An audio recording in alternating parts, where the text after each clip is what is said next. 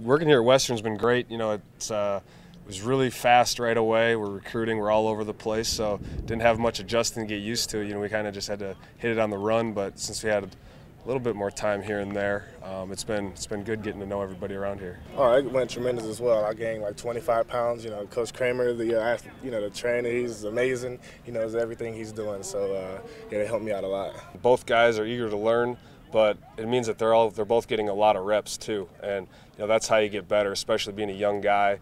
You know, them both being essentially 18-year-old freshmen still, you know, those guys, they get a lot of work, and you know, they're able to learn from a lot of the things that they're seeing, both good and bad. You know, I want to get on the field, you know, just like everybody else. You know, I'm doing my part in making sure the team gets better. So, hey, you know, I'm hoping that everything goes well. So we talked mostly about what it takes to be championship caliber. You know, a few of the guys have asked, you know, what made that team different than maybe some of the other teams, because we were 4-6 the year before that as well. So, you know, maybe a similar situation, and you know, it's been good because you know we feel like we know how to practice, we know how to prepare and do all that type of stuff, and that's just our job, is to get our guys coached up on kind of emphasizing the same things that we think are important. Since he's been through it, he's able to know what kind of reads and keys and what the defense is going to do in anticipation, and he's able to teach us that.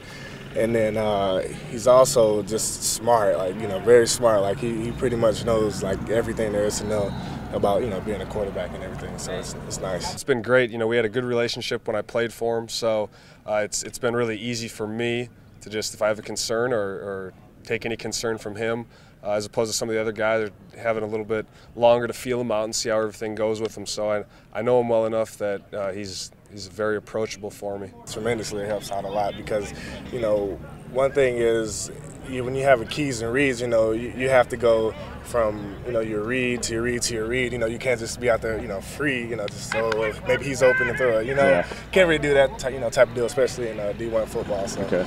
Well, it's been great actually, being familiar with them in the league, because a lot of people think it's going to be a very difficult challenge here, and it is. But I was there in 09 and 2010, and those are some pretty good years, coming off a couple draft picks in 08, and obviously the 2010 team was probably the most talented in the league. So being familiar, that's what I remember about Western Illinois. I think defensively it's primarily a 4-down league, so our guys give us as much of a look on what we're going to need to prepare for, and they're really good at it. So going against that every day, and then having some familiarity with Coach Crutchley and myself being in the league, Coach Entz, I think that's a big benefit to us.